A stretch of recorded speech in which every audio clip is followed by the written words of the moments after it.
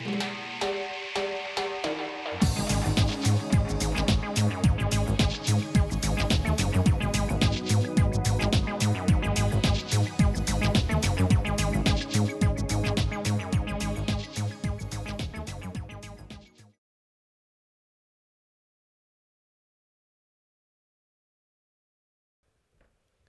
morning. Sorry to get you up early this morning, but my flight was cancelled yesterday. I was supposed to speak yesterday. But I hope I can make it interesting and worthwhile for you to get up early in the morning. I'm going to talk about the disruption that mobile is causing the publishing industry. I have 25 minutes and 25 slides, so I'm going to run you very fast through my perspective on this. Basically what I will do is I'll obviously first try to establish some of the key trends. Then I'm going to look at kind of the mobile first screen and media, what it means for us as publishers, and how publishers and in particular news organizations are trying to work around this. So obviously one of the things that, we are at the Mobile World Congress, one of the things that is very interesting to see is the huge shift that's happened to media consumption and how people are using the different devices. And as you can see up here, people are consuming more than 10 hours of media every day.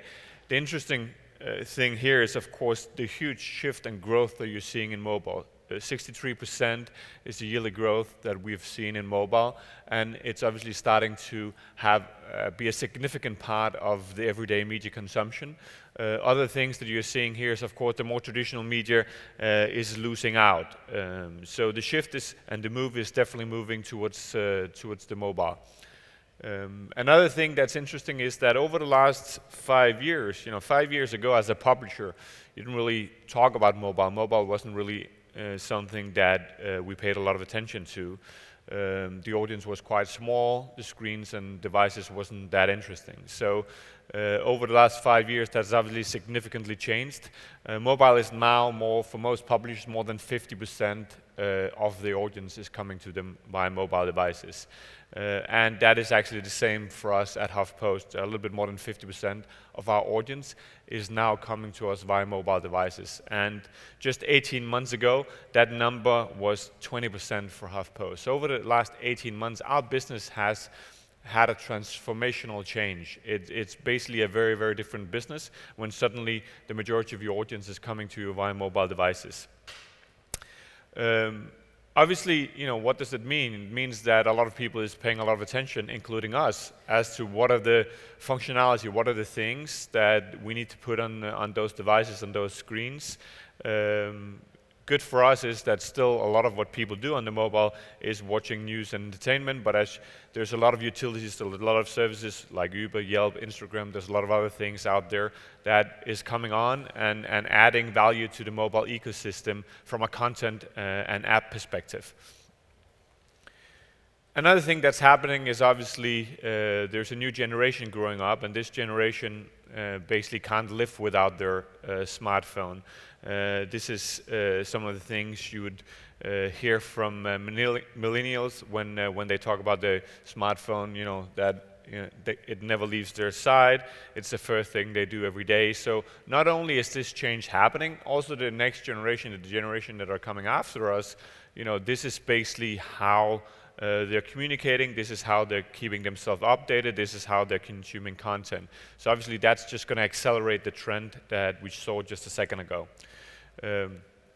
What we're also seeing is that or predicting is that over the next 3 years, we're going to see another billion users added to the mobile consumption, which again, for us as a publisher that are building a global audience is of course very, very interesting.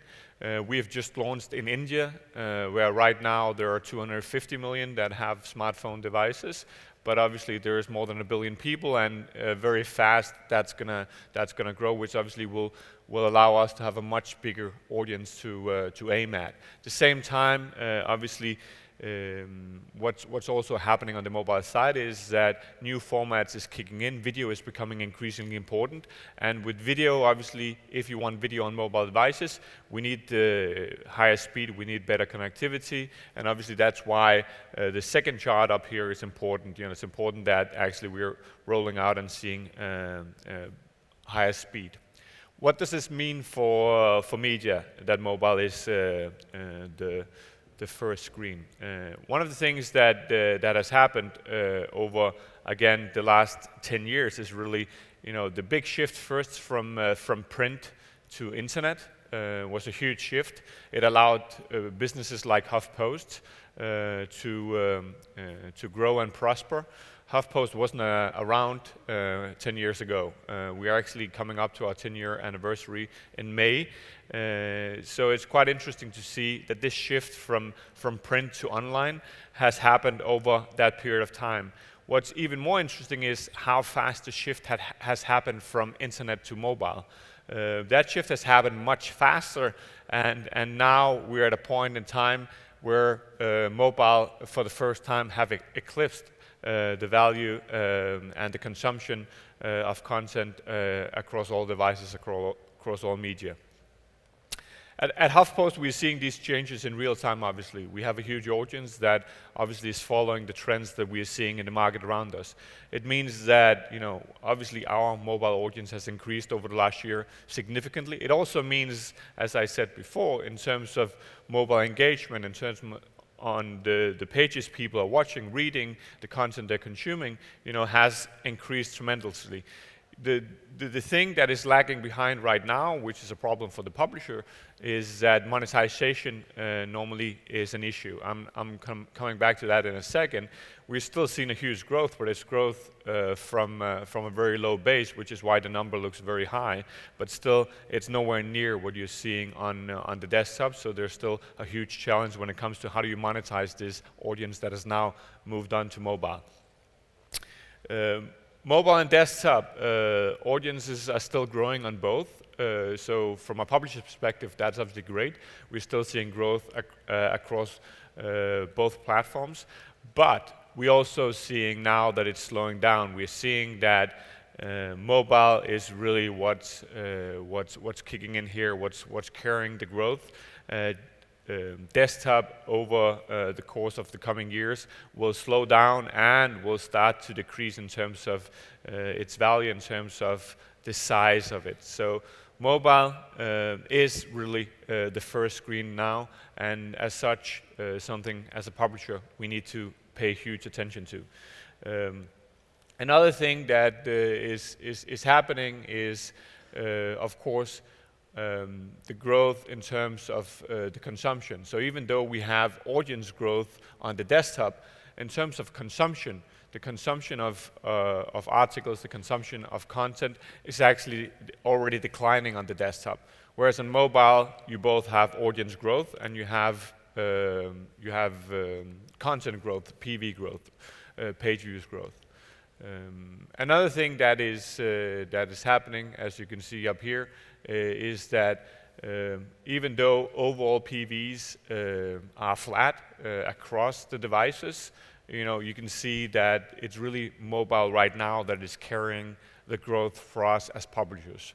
Mobile is where people are, it's where they're consuming, and desktop is, as you can see, very fast actually becoming less important.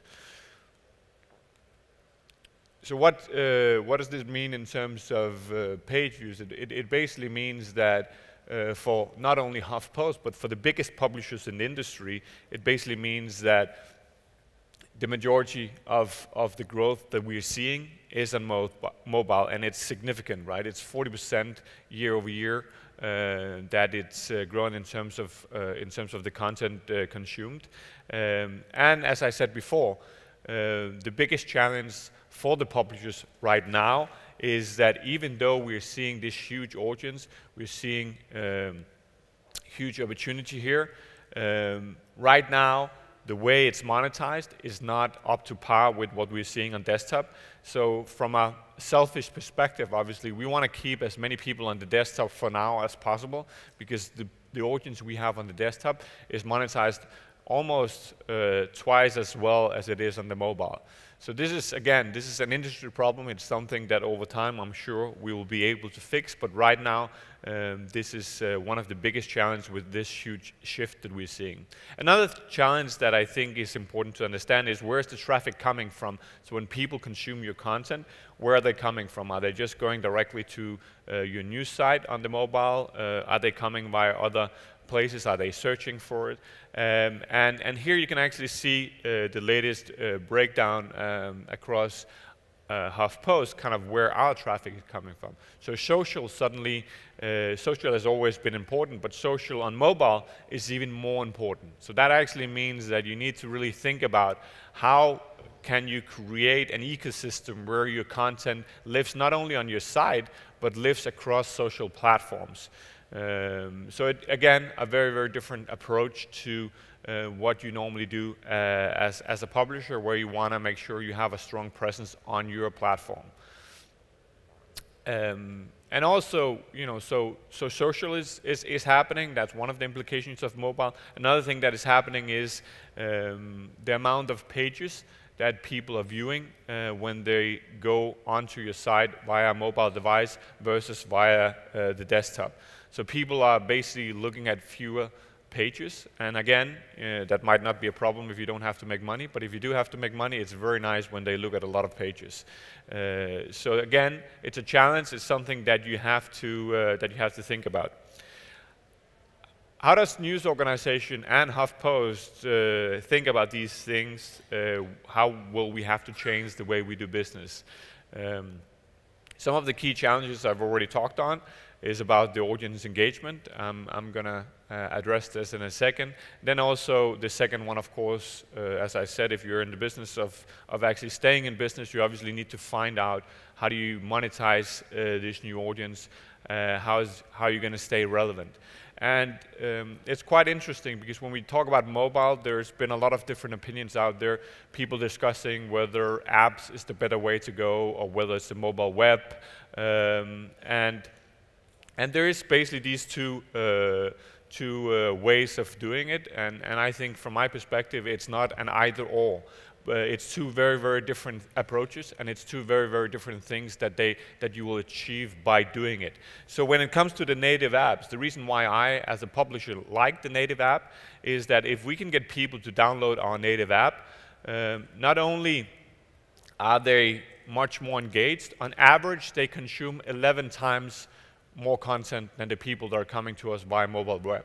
Why is that? It's obviously because the app environment, the app experience, it's a much more controlled experience. It's something where we can deliver something that is much more targeted at the user. And on top of that, the people that have decided actively to download your app, obviously you would imagine are more engaged. They're ambassadors to your brand. So it's quite interesting to see right now how this is playing out.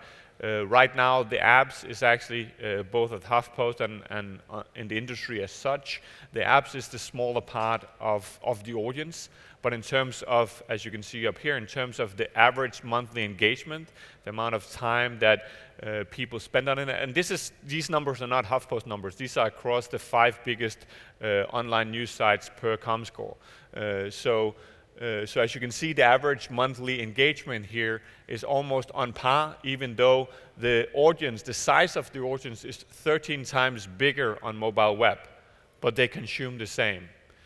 I think that is a quite important point, because obviously that should lead you to think about how you work with your app environment, and of course also what it is you're doing with mobile web. As I said, for me it's not an either or, because right now obviously you have a huge audience that have decided not to download your app, so you need to find a way from that. But obviously at HuffPost, the most important thing for us is how do we migrate people that are on mobile web onto the app, because as soon as they get on the app, they consume a lot more content, they stay longer, they're more engaged. So from my perspective, that is definitely something that we're focusing a lot on. So how do we do that? And again, you looked at industry numbers before. These are HuffPost numbers. So again, in terms of the size of our app audience is quite small, but in terms of the visits per UVs, again, our numbers are 12 times higher, and PVs per visits, the app is 3 times higher than when they come via mobile, web, or desktop. So obviously, the app is an experience that when people actually get in front of it, when they download it, when they use it, it's a much more engaged experience.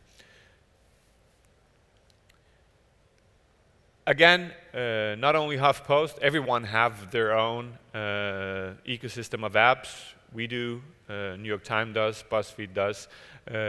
So it's not, again, it's not really whether it's an either or, it's just how do you approach it, and why does it make sense to have apps out there. And another reason why it makes sense, not only because the audience is between 11 and 13 times bigger when it comes to the content consumption, also in terms of time spent, as you can see, news apps is actually the area that's growing the fastest by app if you look at the different categories, even faster than music apps and games apps. So there's definitely a call here for people that are in the news business to make sure they have some great apps out there, because a lot of consumption is coming through that. Why is mobile important for news publishers? I think it's not only important for news publishers, it's important full stop. It's we've talked about mobile being the second screen for a long time. It's not the second screen, it's the first screen. And as you can see here across instant messaging platforms, social media platforms, some of them already by now have almost 100% of their audience coming via mobile devices, especially if they're targeted to a young audience, which of course part of the business we have is. So that's obviously also why it's important.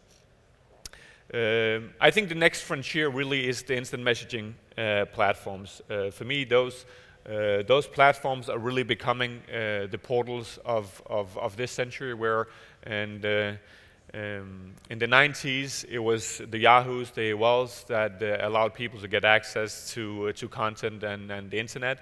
Now it's really about, from my perspective, the instant messaging platforms and how they become ecosystems. I've just lately spent quite a bit of time in China because we are looking at launching our business out there, and I've been quite impressed by how WeChat is much more than an instant messaging platform out there. It's a whole ecosystem. You can do commerce. There's a lot of things going out there that we haven't really seen in the western part of the world yet, but they're very sophisticated when it comes to these things, and it really reminds me of where we were with the portals in the 90s and how they're able to give a big audience access to a lot of relevant services.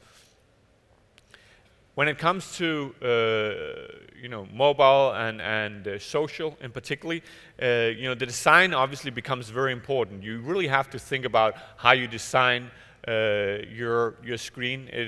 Luckily for us as publishers, the screens are getting bigger and bigger, but still, how you increase engagement is very, very important. And to that end, responsive social referral is important. Autonomized content sharing, you really have to think about these things. You have to make it easy for people to share it if you want them to show up in social results, in social searches, and on social platforms. So design becomes super important. And last but not least, technology, obviously, so you can create much better passive personalization, much better experiences for your audience, becomes very, very important when you want to succeed on the mobile. In terms of monetization, as I said before, that is obviously, as a publisher, an important thing. Right now on mobile, even though 12% of the audience is there, only 3% of the money is flowing into mobile right now. And that's obviously not sustainable. That will change, because if that's not changing, the advertisers are not spending money where the eyeballs are. So eventually the money will shift and will come into mobile. There's always a lag. It always takes time when new platforms, new formats comes around. But we're confident it will happen. As I said on HuffPost, we have seen huge growth across across impressions sold, sell-through rates, CPMs. So we're very confident that it will get there, but as I said, it's still from a low base, so it will take time to get on par with where desktop is. One of the reasons for that is the devices. I think, you know, obviously with the iPhone 6 and iPhone 6 Plus, suddenly you have much better screens that delivers better experiences, both from a content and advertising perspective. And also we need new formats. The banner on mobile is just not working. We need video, we need rich media, we need native solutions that will create higher CPMs, better experiences, because otherwise advertisers are not going to buy it and consumers are not going to engage with it. To spend time trying to close a banner on your mobile phone is one of the most annoying things that I think you can ever come across. So the shift to mobile, 4 times better click-through rate on mobile versus banner ads when we talk native advertising, which is in-stream, so much more effective engagement. Rise of social, as I said, you know, it's very important to kind of create this sharing component, both when it comes to your content and when it comes to how you do advertising. So those things are key. I'm speeding up here because I'm getting to an end, but I think it's all about execution capabilities, contextual ad targeting, mobile programmatic inventory is going to be important. The good thing is estimates expect that we're going to have 25% higher CPMs over the next year, so that's good news. It's a very promising year, I think. If you understand these trends, if you understand where the audience is going, I think it's very, very exciting to be a publisher out there, but you need to take it very, very serious. Mobile is not desktop. Mobile is something totally new, totally different. You need to design it in a different way, you need to put your content up in a different way, and you need to monetize it in a different way. And I think that's really it for me today. Thank you very much. Thank you for coming in.